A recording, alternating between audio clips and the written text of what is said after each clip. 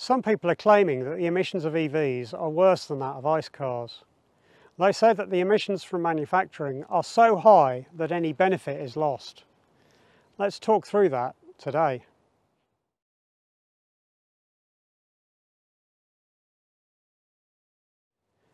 For anyone who's been following along for a while, you might recognise this subject, as it's one we've discussed before on this channel. However, there have been some advances in our understanding of the topic, so a revisit is worthy of a few minutes of our time. I'll put a link to the original video on the end screen of this one and in the description. I think that earlier video is still worth a watch if you haven't seen it. That covers the story of how the concerns became somewhat more mainstream, why people say what they say in the comments. But let's get back to today's topic and look again at the accusation I see in the comments of a couple of my recent videos. Vandemonian says, "What was it Volvo said in a recent press release? Oh yes, and I quote, Volvo produces 3 versions of its 40 series cars.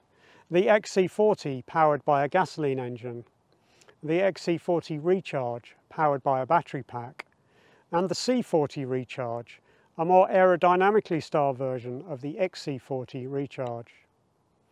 All 3 are built in the same factory by the same workers using similar parts. That allows Volvo to do a close analysis of the emissions characteristics of each. On page 24 of its study, there is one sentence that has proof that electric cars are not nearly as green as people think they are. Here is what it says.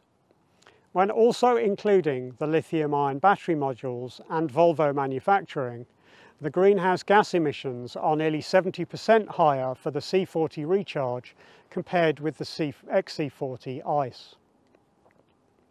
Well, that's pretty damning evidence then, isn't it? EVs are clearly a terrible idea. We don't want more CO2 emissions after all, we want fewer. So let's forget the whole thing. But to quote Mark Twain, lies, damn lies, and statistics. The Volvo assessment isn't all that new or recent, and the quotation is talking about only one thing, production. If you've watched my other video, this data won't have come as much of a surprise, as it was the original version of this Volvo data that Polestar used in their life cycle assessment of the Polestar 2. This is the latest edition of that data, but it's largely the same assessment. I've linked to this latest version of the Volvo life cycle assessment in the description if you'd like to look at it for yourself. If we look at page 23, not page 24, it says the following. All in all, the carbon footprint of the materials production and refining category, including the lithium-ion battery, increases by 70%. So to paraphrase, it's saying that we generate more CO2 building an electric car than an ICE car, about 70% more.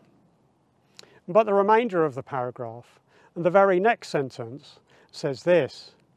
This increase is smaller than the decrease found in the use phase for all 3 electricity mixes.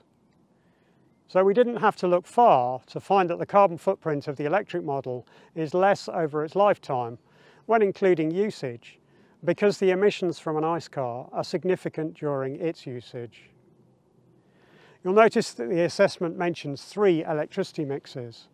The carbon emissions of an ICE car are fairly constant across the world, but the emissions from an EV are significantly impacted by the source of electricity used to charge them.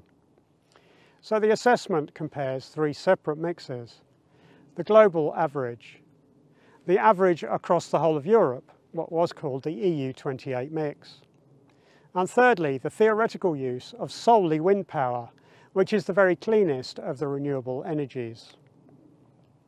So, on the global energy mix, the dirtiest of the 3 mixes suggested, the electric car produces less CO2 in its lifetime than the ICE car, even when we add up everything, production, usage, and end-of-life handling. The average EU mix is then better still. Using that mix reduces CO2 emissions by 10 tonnes over that on the global electricity mix. That's about an 18% additional reduction. And then, using wind as the power source, the CO2 emissions drop by another 17.5 tonnes, so that emissions during the usage phase of the car become as little as 0.4 tonnes, 400 kilograms, which means the car has emissions less than half of the ICE car in their lifetime. So that's a pretty good improvement, but it's not zero. There is still CO2 emitted through the use of an electric car, especially from manufacturing. It's worth pointing out a couple of imperfections in the Volvo assessment. Firstly, the calculation of primary energy use for the ICE car looks a little low. Primary energy is a measure of the raw energy input for making the car go at the end of the process. It includes energy that is lost in the creation and delivery of the fuel it uses. Those losses are important because they add to the CO2 emissions of the ICE car. If they have that bit wrong, then the CO2 emissions of the ICE car will be higher, and the EV is better than it might currently appear. Secondly, the electricity mixes are simplified. They assume that the CO2 emissions from electricity generation will remain unchanged over time. In reality, the majority of the world's grids are cleaning up pretty quickly, so ideally we shouldn't be using that simplification in our calculations. So be slightly cautious of the exact figures here. They are probably a bit more in the favour of the EV than the Volvo assessment suggests. But it's certainly clear that EVs are not completely zero emission for their entire life cycle.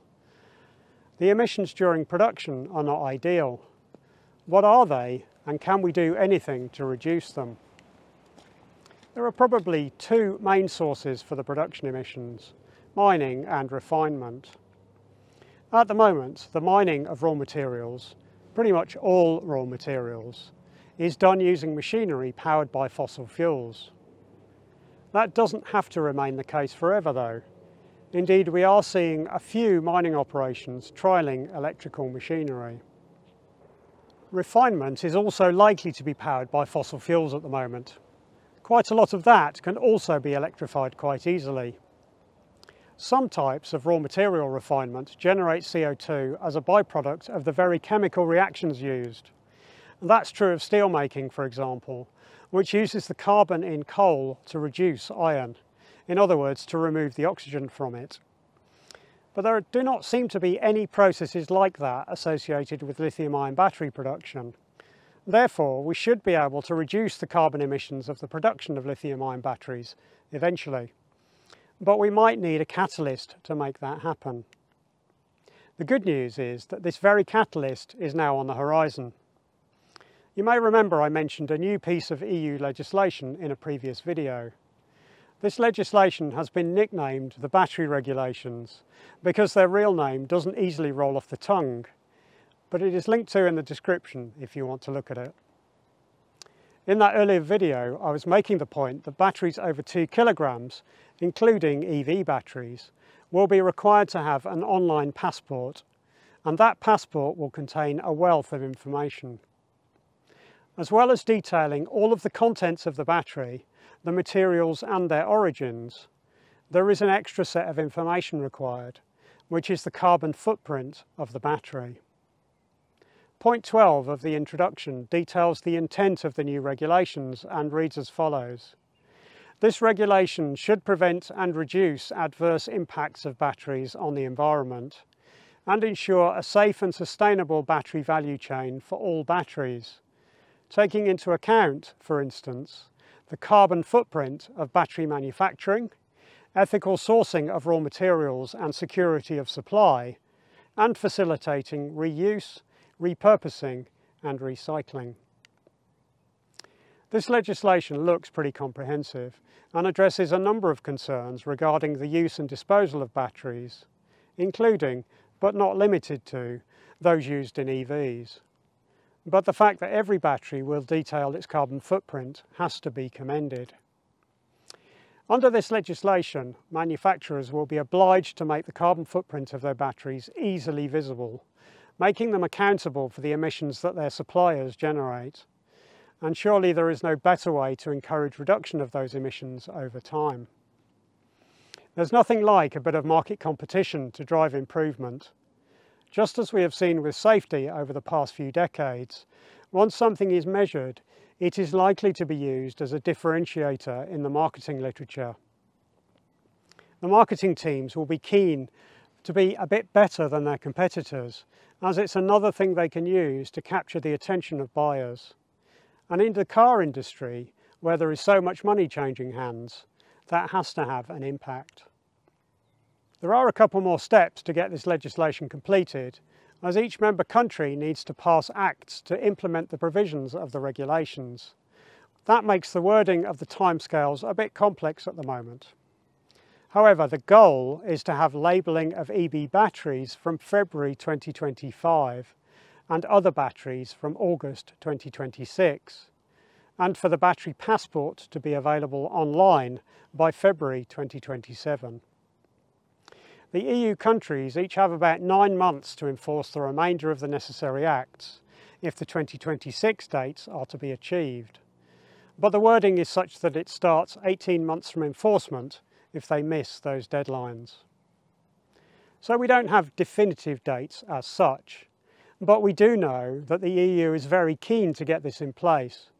So let's hope the red tape doesn't delay it, and that manufacturers start the process even before it's necessary for each individual country. Once labelling has started, we will have lots more data to scrutinise and get even better insights into the real-world carbon emissions of EVs. This legislation only covers the EU, and because of Brexit, it doesn't directly affect the UK. However, it seems fairly likely that manufacturers will streamline their processes and avoid manufacturing UK-only battery packs that differ significantly from what is needed for delivery into Europe. It's probably too complex to miss off the labelling that is required for cars made for our neighbours. So, despite Brexit, we will hopefully benefit from the work they are doing to hold manufacturers to task, tackling the very sustainability concerns I know some of you have had and expressed in the comments section of many a YouTube video. In summary, EVs already generate less CO2 in their lifetimes than ICE cars, and once the labelling required by the EU is in place, we will be able to see more data to demonstrate that. Furthermore, making the data widely available will put pressure on manufacturers to improve it, encouraging them to get their suppliers to improve in turn. EVs are not perfect, but they are better than ICE cars in a number of regards. And they are the only technology we have that continue to reduce their CO2 emissions throughout their lifetime as our grids continue their decarbonisation process. EVs are not able to solve all of our problems on their own, but when seen as part of the wider energy transition, they are an important step in our march towards a more sustainable future. Thanks very much for joining me. Your questions and comments on this subject are most welcome in the section below. If you've liked the video, then it's a help to me if you click the thumbs up button. And it would also help me achieve my stretch goal for the channel if you would consider subscribing as well. Thanks.